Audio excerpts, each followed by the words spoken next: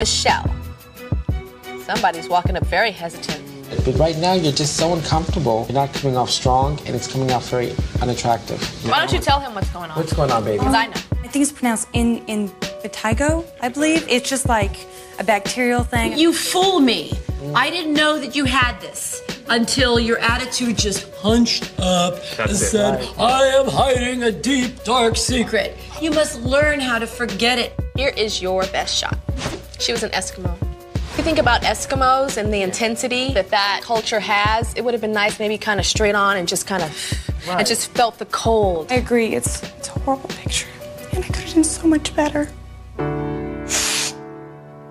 I wish you were crying in the picture because you look gorgeous right now. One morning I woke up and I had a sty in my eye that made me look like an alien from another planet.